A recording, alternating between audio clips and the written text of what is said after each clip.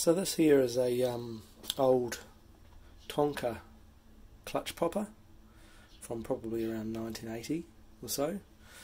Picked up pretty cheaply on eBay because it was sold as not working, and it was in pretty rough condition. I've cleaned it up and sorted its little motor out. I didn't film that, but I've put a blog post about it.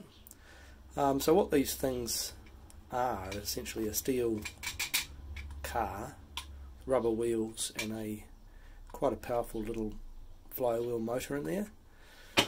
And the idea is that you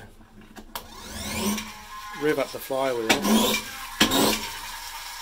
like this, and there's a button here that engages a clutch mechanism inside. It drops a gear out and then engages the flywheel to the rear axle. It's quite a clever little trick. And yeah, this one was, like I say, sold as not working, and it works fine.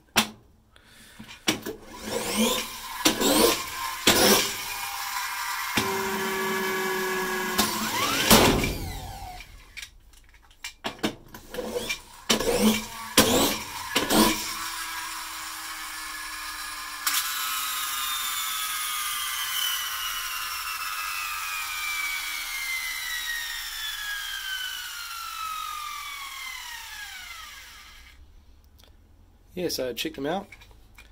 They're quite a cool little retro toy car that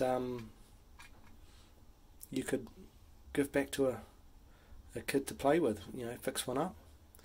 And these will keep on going.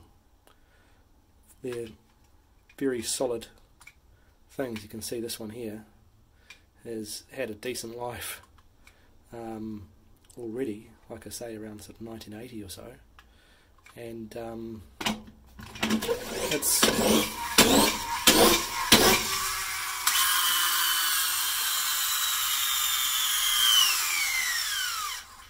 it's probably had that done to it like 1,000 times. So not a bad design for a toy car. The red wiggle.